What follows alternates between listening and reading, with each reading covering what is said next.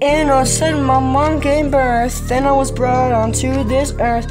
Although we were Christian, we never went to church. So on Sundays we just stayed perched, waiting there like an animal herd. My parents thought I was a nerd, but I came up and now I'm her.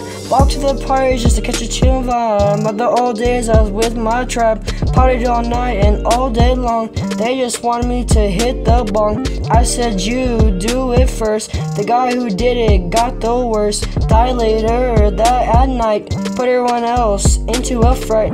Next day we saw him in a casket, had to put some money in a basket. Went to the graveside to bury a friend.